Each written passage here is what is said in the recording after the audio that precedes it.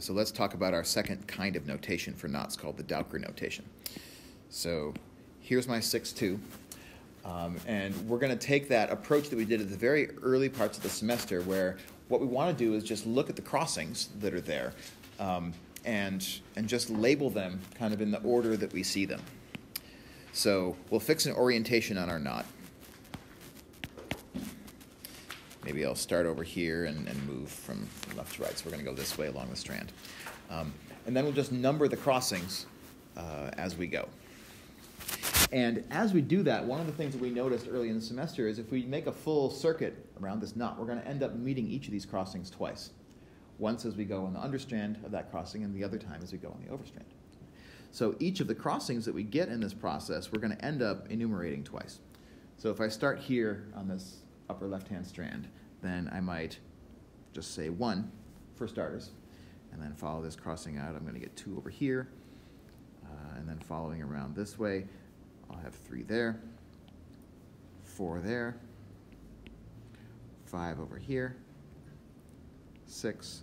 And now when I get back to this crossing 7, I've numbered this crossing up here both 2 and 7, right? So that's okay. We're gonna run with that and keep going.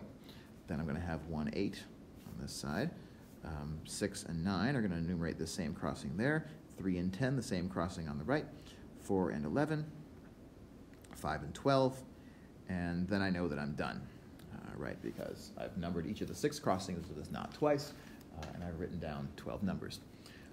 So what the Dowker notation does is it looks at how these crossings are sort of paired with one another, right? 1 is paired with 8, 2 is paired with 7, 3 is paired with 10, and so forth. And it just tries to write those out in kind of a horizontal line. So one of the observations we can make is if we want to arrange all of these crossings in a horizontal line, then we're going to be writing each of the numbers 1 through 12 either on the top of this line or on the bottom of this line, depending on the role that they play in these various crossings. And also, in each of these crossings, one of the numbers that we used to label it was an even number, and the other was an odd, right? So one of the ways to be systematic about making sure to list every crossing once is to list all the even numbers on one side of this line and all the odd numbers on the other side. So in the standard form of Dowker's notation, we'll list the odds up here on the top. So my 1, 3, 5, and 7. Actually, more than just that, right? My 1, 3, 5, 7, 9, and 11. I'll list all of those on the top just to get my process started. And that's going to be the same for every 6 crossing knot, right? I'm always going to have 1, 3, 5, 7, 9, 11 on the top. It's what I match them up with on the bottom that's going to determine what type of 6 crossing knot that we end up with here. So in the knot that we just took a circuit of, 1 is paired with 8, 3 is paired with 10, 5 is paired with 12, 7 with 2, 9 with 6, and 11 with 4. So this Dowker notation is now enumerating the 6-2 knot. Does this have enough information in it yet? So how will we know, for example, from this notation whether or not we have the 8 going over the 1 and the 2 going over the 7, right? If I circle the overstrands here, this 8 is going over the 1. In the 10-3 crossing, it's actually, well, hold on. So to figure out how to turn this back into our diagram, we'll just start with this first crossing, which we labeled with a 1 and an 8. And we'll decide whether to make that crossing an overcrossing or an undercrossing. And it doesn't matter which decision we make. The worst that happens is we get the mirror image of the knot. So let's suppose that we make this an undercrossing, which is what you did, right? Yes. So then that means that there's a strand right here. And then the goal is going to be to connect that strand up to the next crossing in the line. See, the thing, though, that's a little different. The next crossing that we should get after we look at the 1-8 crossing is we need to connect that to, 1 needs to connect with 2, and 8 needs to connect with 7, right? And so what we need is a loop that takes us over to this crossing over here, right? And that is going to be, since this was an undercrossing, we're going to make that one an overcrossing. Yes. So we'll take this and we'll move it over to 2, 7, and that will become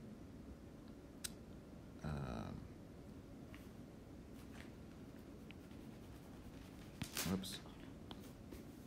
That's going to do that, I believe, right? And now 1 is connected to 2, 7 is connected to 8. Now what about 3? Right, so then we would connect 2 down here over to 3 on this side in a way that, again, is going to respect the alternatingness of this knot.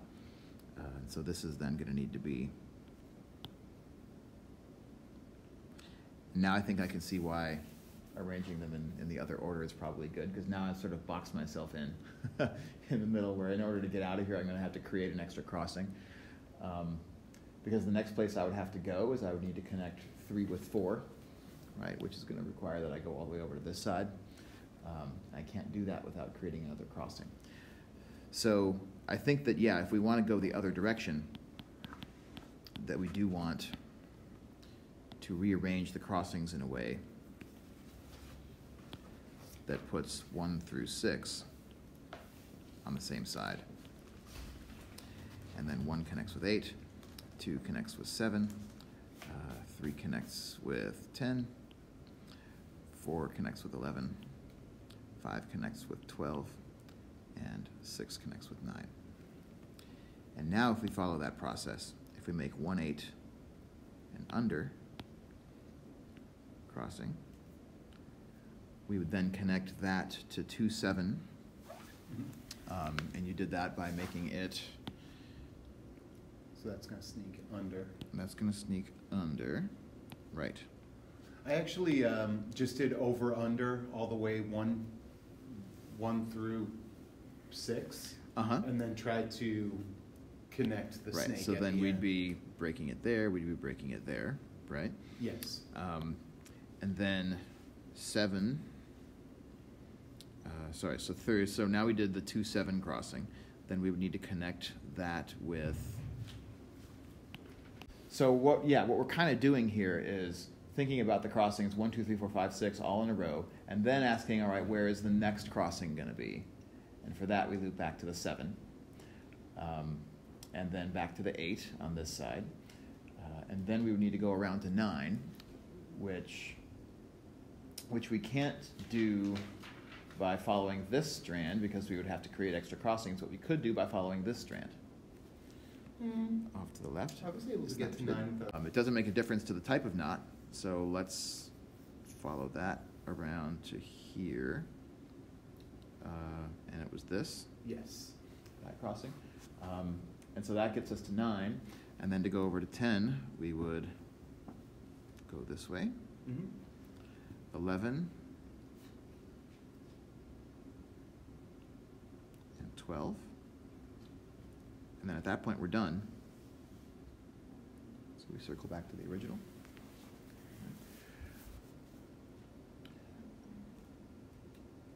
So we had sort of, one of the things that we had to have an agreement about here is that this was an alternating knot, right? And that alternating knotness shows up in this first assumption that we made when we listed the crossings 1 through 6, to say that those crossings are going to alternate over to under, over to under, over to under. Okay. But once we have that agreement, then it should be the case that any permutation of 7 through 12 down here on the bottom is going to give us a recipe that we can connect up without creating any additional crossings and give us a knot. And then we hope that when we do that process and arrange, apply whatever Reidemeister moves that we need to, and really they wouldn't be many Reidemeisters, they would just be planar isotopes, just bending strands around. We should be able to shape it into this knot. And so what you can imagine is that this is a way of tabulating knot projections, right? We don't know the extent to which this tabulates knots themselves, because how many different ways are there to permute these 6 entries on the bottom line, the numbers 7 through 10? How many different permutations of 6 elements are there? 6 factorial, 720. There are 720 different ways. 6 factorial. to list the numbers 7 through 10, 7 through 12, right, underneath this line. And so what that should mean is that there are 720 different Dowker notations for 6 crossing knots.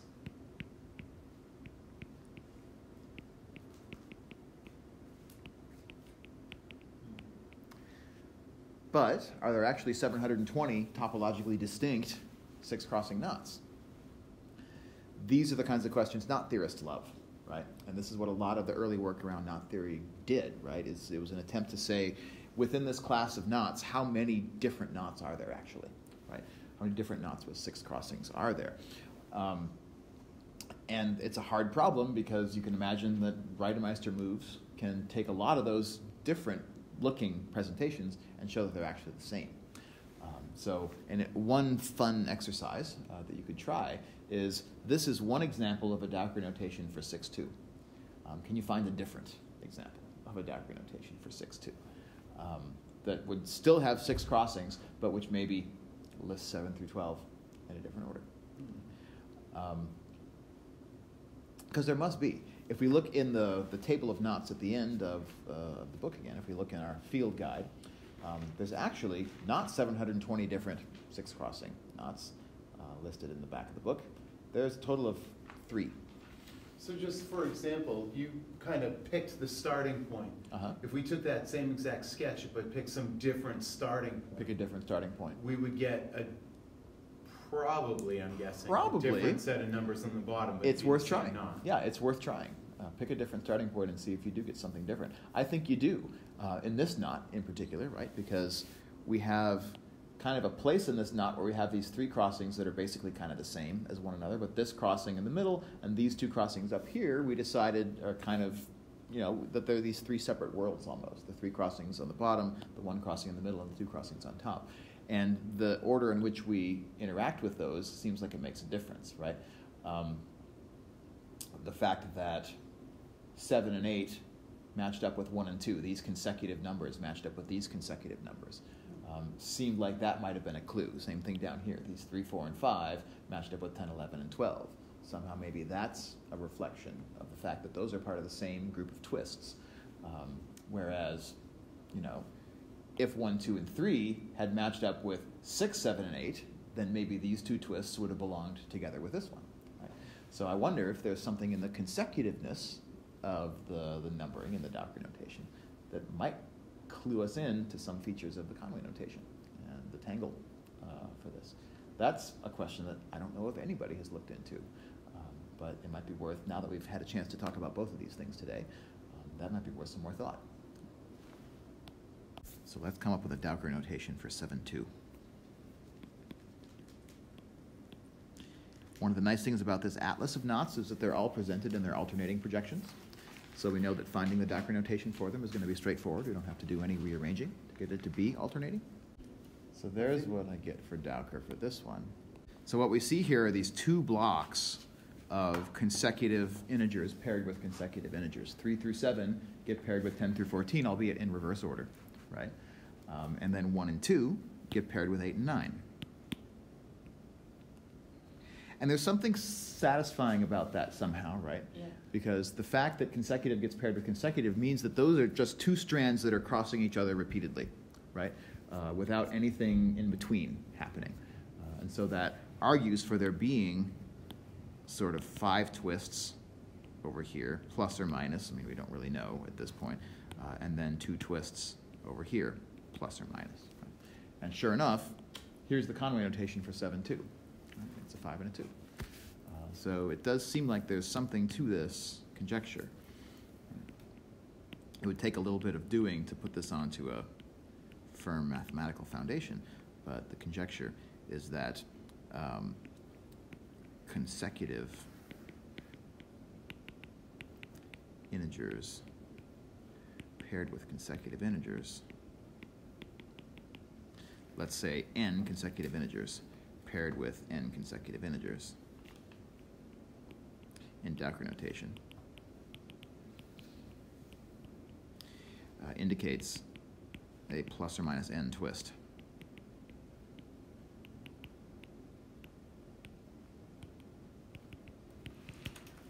in the tangle for our knots. Right? Cool. It'd be worth looking through some of the other examples in here and seeing if that holds true. For instance, we might even take one of these star-shaped knots, like 7-1, and look at the Dowker notation for that. What would you expect the Dowker notation for 7-1 to look like? So if we think about 7-1, whose Conway notation is just a single number 7, it's a continued fraction of length 1, which would mean that the fraction of the rational tangle for this would just be equal to 7, right? Because as a continued fraction, 7 just equals 7. Let's verify the conjecture for this, that we would expect the Dowker notation to just be one long string of consecutives. So 1, 2, 3, 4, 5, 6, 7 should be paired with 8 through 14, either in the same order or in the reverse order. Let's just verify that that happens. If I start right here, right, then I'm going to meet 1, 2, should decide which strand I'm using here. So I'm going to use this strand. 2, and then 3 over here, 4 down there, 5, 6, 7. I've made one trip around, and now if I continue, I'm going to meet this crossing, which is now 8, 9, 10, 11, 12, 13, 14. How about that? So 7 matches to 14, 6 with 13, 5 with 12, 11, 10, 9, 8. And the entire Dowker notation for this is one big long block of 7 consecutive pairs. Right? A pairing of consecutive integers, which is 7 in length. And sure enough, if we were to snip this knot, let's say here and stretch it out, we could make it into one long 7 twist that would then make this as its numerator closure. So there does seem to be something to this, and a relationship between Dowker and Conway that we can get a little bit out of. What's nice about Dowker is it seems like it's really constructive, right? This tells us specifically a recipe for how to rebuild this knot from knowledge of its crossings, as long as we agree that what we're constructing is an alternating projection. We haven't done the work of showing that alternating projections always exist, but if we can take that on faith for the moment, we can actually think of Dowker notation as a way of proving that alternating projections exist. If we can write Dowker notation for any knot, then presumably we can just rearrange the order in which we present the crossings in a way to make it alternating. And it would seem like if we were trying to tell a computer what a knot is, Dowker notation is one way of doing that, because we could classify any 7 crossing knot as just this list of 7 numbers from 8 through 14, right? Any ordering of 8 through 14 is going to determine a diagram for a 7 crossing knot, and therefore it's going to determine some knot whose projection has 7 crossings in it.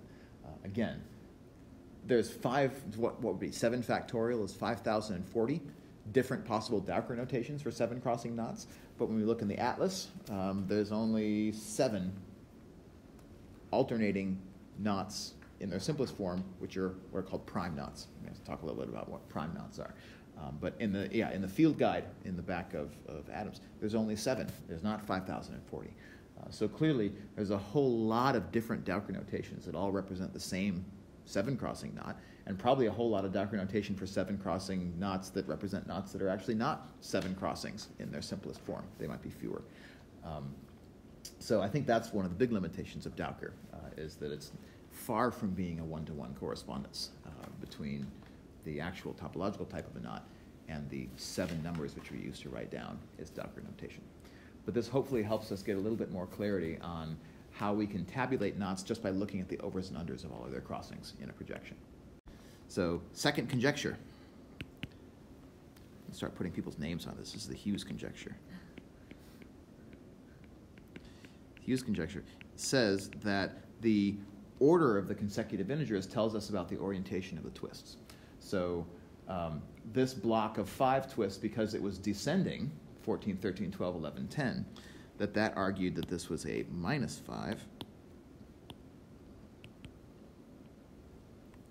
And the fact that this 8, 9 here was increasing argues that this is a positive 2. And if we connect that back to the diagram that we had down here for the knot 7, 2, these 5 twists down here at the bottom, if we were to stretch these out so that they were all sort of oriented horizontally, then yeah, that would be a negative slope. This would be a negative slope. This would be a negative slope. This would be a negative slope. And that would be a negative slope.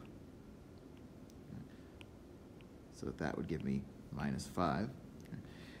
And then somehow we would have these 2 on the top, but in order to figure out these, we would have to turn our heads in such a way as makes these horizontal twists. And if I turn my head to look at these horizontally, those also now look like they become positive.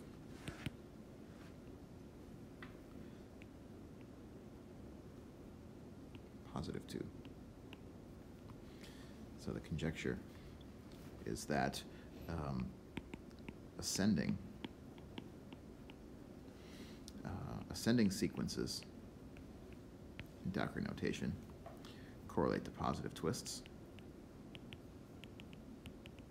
and descending to negative. Interesting. And there's some details to work out there in the sort of the head turning that you were seeing. But there's a chance we could put that onto a firmer foundation as well. And it seems like in these simple examples where the Conway notation has a short length, Conway notation had length 2 for this one, length 1 for that example, it seems like that would be easier to spot. Whereas already maybe in a knot like 6-3, where the Conway notation is really long, it's got 4, in fact 5 if you want to split this 2 here at the end, then it's going to be a little bit harder to spot which of these are positive, which of these are negative twists, like this 2 down here on the bottom. That looks like it could be, well, how would we consider that? Positive or negative? This is probably positive 2 down here on the bottom. But then the ones are always going to be the hard ones to sort of tease out because they happen really quickly. They can be vertical, they can be horizontal. But yeah, that'd be interesting to look into a little further too. So these are 2 filamentary connections between Dowker and Conway that I think are worth us thinking about some more.